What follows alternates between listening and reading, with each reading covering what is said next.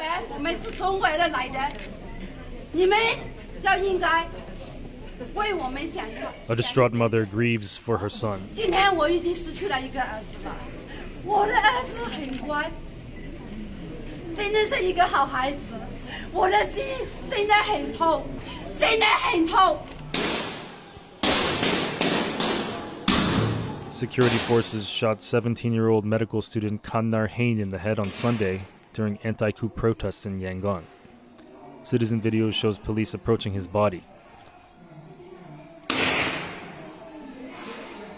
They beat up and arrested a young woman who was trying to help him. Later, video shows police dragging Khant Nyar Hein's body away. He was one of scores killed on Sunday, the deadliest day since the military seized power on February 1st. Khant Nyar Hein was an ethnic Chinese, a small minority among Myanmar's population of 54 million. On Sunday, several Chinese-invested factories in Yangon were torched. The Chinese government has withheld criticism of the junta, but has called for legal action over the arson.